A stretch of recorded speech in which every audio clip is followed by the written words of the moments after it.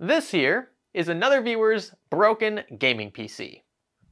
Welcome back to Fix or Flop. This rig was assembled with used components from eBay and has had issues as severe as not even powering on. As far as I'm aware, this graphics card has been replaced, and so has this power supply. The owner was eventually able to get the system to power on, which that's step one, right? But then they ran into a no-post issue where they weren't getting a signal to their monitor. And that is where we are today. This thing has been through a lot and it has not functioned since day one. In fact, there's not even Windows on this SSD because they haven't gotten a chance to install it. They can't because they're not getting a signal at this point. So yeah, hopefully we can fix this. Also, the owner drove all the way from Jacksonville. That's a pretty committed drive from Orlando, especially considering I-4 traffic. So I'm gonna do my best to have this one up and running for them. Are you ready? Stay with me.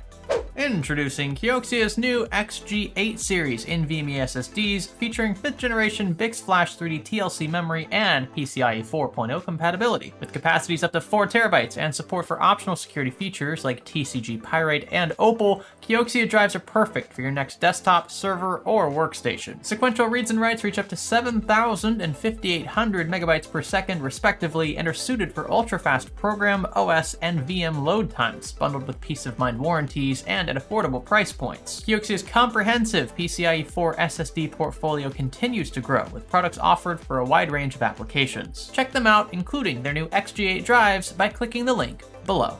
Hey there, and welcome to Fix or Flop. I'm not going to run through the same spiel I always do. You can find relevant info in the video description if you're interested in having your PC potentially fixed for free. That's the one thing I want you to know about all the work you see us do here. We do not charge these owners anything at all for any of the work that we do, the troubleshooting, the time it takes, nor the parts if we have to replace components. We can either dip into our own pockets, buy things from eBay secondhand, or reach out directly to vendors who would happily send something in exchange for a bit of exposure in the playlist. Your viewership, by the way, is what allows us to continue doing this, so thank you for that continued support. First things first, we're going to attempt to replicate the issue described by the owner. The latest symptoms exhibited are just no post, which means that we're probably going to see things light up, but we shouldn't get a signal to our monitor. We've got power at the rear, power up front. Okay, so it looks like front panel at least is wired correctly. All of the fans are spinning. Motherboard LEDs are lit. Graphics card's lit. Graphics card fans are spinning. Alrighty. This, by the way, is an Intel platform. I think it's actually, yeah, it's a Z270 platform, so that's Intel 7000 series, if I recall correctly. And unfortunately, this board does not have a Dr. Debug LED. It has no debug LEDs at all of any kind that I can see. So we're going in blind, and well, that perhaps makes for a slightly spicier video. I think the first thing I'm going to do is try to clear the CMOS, and then we're also going to check RAM seating, the two easiest things you can do when testing any rig. Oh, and very quickly, you can see we've got a bit of a mess down here, cable management wise. That's not a problem at all. We'll take care of that. Just questionable cable runs all around. We do have two fans here, one for the CPU cooler, one at the rear set to exhaust a piece. That's totally fine. But then we have this top RGB fan, and this one's set to intake. Up top, that's a bit strange, even though it is dust filtered. It's just, yeah, it's a tad odd. And then this front fan is set to exhaust, which is also not conventional. Although I think this person did this because this AeroCool Cylon, or whatever this case is called, it's just like the worst for airflow. There's zero channeling anywhere around here for air to get through. And so maybe they just did this because they wanted the aesthetic of like the LEDs to light things up inside. I'm not sure. I'm going to bring it to their attention, but I'm not going to change it because I think it was intentional.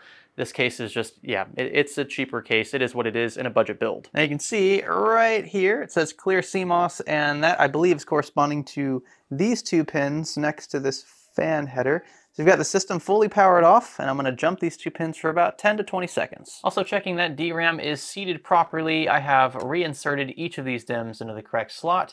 Let's try power. Ooh, does the camera get that? This is super loose. It should not be turning like this.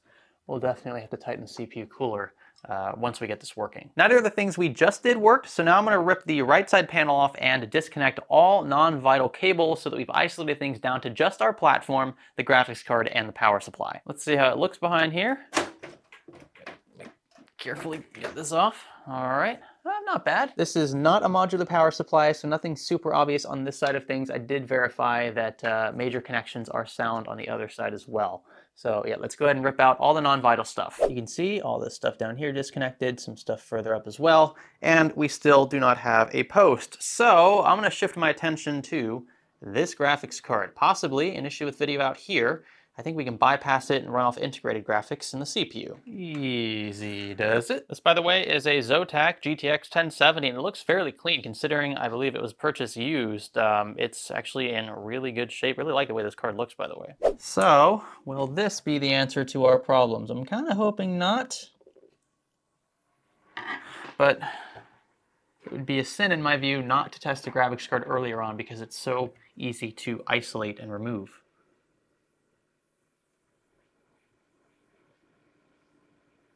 Just listening to the fan curves here. Well, that answers that. Still no post, so I think our GTX 1070 here is still okay. That's a good thing. I wanted to quickly test the power supply, even though I didn't expect this was the problem just based on the symptoms we were seeing. And sure enough, it passes, no issues at all. It just powered off because it needs to cool down.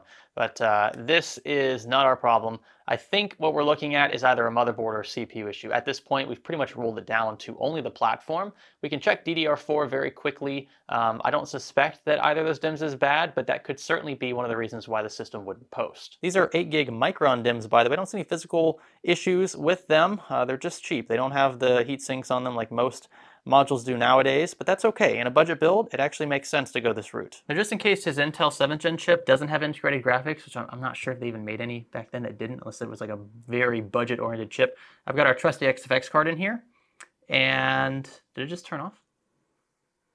Power cycle. And I also have a known and working DDR4 module in here as well. We're gonna see if this fixes it. If it does, then we can work back just a tad since we've changed 2 different things. His card very well could be dead, and we just have some other issue as well at the same time as this. Oh my gosh, okay, it did post. I'm really hoping that it's one of these DIMMs. I'm hoping it's a cheap DDR4 kit. I think that's our problem. Okay, so what I'm gonna do now is work backwards by removing this XFX card again and slotting in the GTX 1070. We'll connect that to power. And, wow, I mean, that would be really nice if that was all it was. Just a bad stick, or potentially 2 bad sticks of DRAM. Easy fix. So, back in you go. Nice and easy here. Okay, and then we'll just wire up supplemental power. And again, let's try once more. I think this is gonna work. I think the card is fine. It would be a shame if there were 2 different problems with this, but it definitely can happen. Especially when buying used. It sounds like the system's posted because the fan curve is ramped far down very quickly, which is what it did last time. Oh, you know what? Should probably connect this. And FYI, while I'm at this, is because we turned the system on without a display cable connected to either the discrete card or the motherboard, at this point, with the system still on, if I connect this HDMI cable, you'll see that we still won't get a picture out. Don't freak out here. This is normal. Sometimes it just defaults to integrated graphics if the discrete card isn't connected out of the gate. You can see, yeah, there's no signal here, but I bet you if we turn the system back off and then power it back on, I bet you now it's gonna work right away, see? And so don't be misled by that. Perfectly normal if a system is not connected to something right away for it to not actually send a signal out where you want it to once you do connect that cable without powering the system back off. So power cycle before you run a test like this. And there we go, we are in the BIOS. So it's one of these for sure. I'm going to very quickly figure out which one it is, or maybe it's both. But either way, I'm going to upgrade this person with a full 2-stick kit of nicer DRAM, just for a sweet little upgrade there. And then I'll return whichever one of these DIMMs is actually still working. Maybe they can repurpose it in a different build. By the way, the system still posts with our working DIMM in the 2nd channel, so channel B, which is I think on the outside, channel A is on the inside. So this is not a dead memory channel issue, not something CPU or motherboard related. Again, I think it's just one of these. Speaking of, there we go. Let's figure out which one is actually broken. So I want you to watch these lights here, where this yellow bar is on this motherboard. That will indicate board power. And I'm going to turn the system on with one of the old DIMMs connected. And look at that. See the flickering? It does this several times before the system just full blast the fans and refuses to post. And both DIMMs do this, and I don't really know why. It's strange for both to be bad. I've got the product listing pulled up here, and it doesn't look like this is ECC memory. It's just 8 gig density a pop. Nothing out of the ordinary. I don't see a reason why these wouldn't work. And we've already tried clearing the CMOS multiple times. So we're working with default BIOS settings, and the system still refuses to post with either of these. The easy thing to do here is obviously just to replace them. They still might work in other rigs, but for whatever reason, I can't get these to work in this person's rig. That is 16 gigs of Corsair Dominator Platinum RGB sound. These two modules look super sweet. They have RGB functionality, of course. It'll be a nice little upgrade for this owner. In we go, one at a time here. Put a bracket under the card as well to help with sag. It was pretty rough before. It looks a lot better now. Not perfect, but close. Right now, I am rewiring things, just trying to sort out cable management a tad. I would normally at this point try to power the system on before we commit to this, but I'm feeling confident, so why not? And if I blunder, at least it's on camera. I know I said I wouldn't be swapping this fan around, but I am, just because I feel like it's not gonna hurt to flip it and have it pull in whatever air it can from the front, even though the panel's totally choked off. I will, however, leave the top fan set to intake as well. It is filtered up there, and I think any bit of air getting into the case is gonna matter a lot for something that is otherwise regarded as a hot box. I quickly tighten the CPU cooler because boy, oh boy, and you look at that play, like that is not good. So we gotta torque these screws just a bit more. Some of them actually are tight, but some of them, there's no way. Yeah, this one, see, this one's not even, it's not even held in. I'm not sure why it was omitted, but it's not threading in, so that would explain why things are so loose here. Gonna straighten up just a tad back here, redo some zip ties and things. It's a bit of a mess as is, and there's not a ton of room behind this tray to actually route cables, so I'll give it my best shot. There's really not a ton, again, I could do with this case, but I mean, at least things are somewhat kind of orderly now. They do stick out a good ways, so we're gonna have to press that right panel on a bit harder than normal. But other than that, I mean, yeah, it is what it is. Not bad. And here's what she looks like from the left side. Looks a lot cleaner now. I think the cables have been routed appropriately. We've got the graphics card anti-sag bracket in there as well. I'll have that link below. It's like 10 bucks or something, super cheap if you want one. And then we fixed the CPU cooler. It was unevenly mounted, super loose. That's tightened up. We got the new DDR4 in there. This thing looks a lot better in my view. Let's go ahead and power it on. I'll need to install Windows. I told them I would do that because they never had a chance before, and then this thing will be good to go. Let's turn on power at the rear, power up front, and hope for the best. We don't have one fan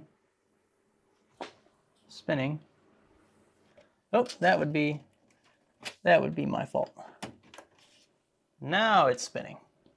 All right, everything looks good. We do have that post, and if I have the correct USB drive installed, we should load straight into bootable media to install Windows 10. There were a few wonky settings in the BIOS to work out to even boot into this bootable media. It was really strange. I'd never run into that before, but we're gonna go ahead and install Windows now, and then we will be finished with this PC. This here is our SSD. You can see it's a 1 terabyte drive, not bad. We're gonna go ahead and click next and let it do its thing. And here we are. Windows is installed and the rig is finally ready for some action. Thank you so much for watching this first episode of our 4th season of Fixer Flop. I cannot believe we're on the 4th season already. And I know these aren't really coming out every season, so to speak. I'm just doing 20 per chunk, and that allows me a bit of breathing room between so that I can set things up again, change things if I need to, especially on the forum when viewers submit their rigs. And I think we've got a really good thing going here. I'm excited to eventually, at some point down the line,